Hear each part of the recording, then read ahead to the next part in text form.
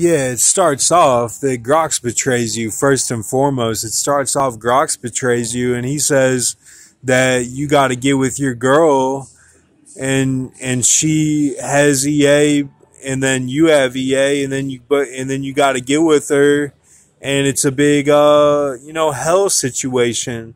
That's what I look at hell as, is that you do a Mickey Rourke type situation where, like, it's, what they call the Alicia Vikander, and no one dies, but the man dies, okay, because she doing a Famke Jensen.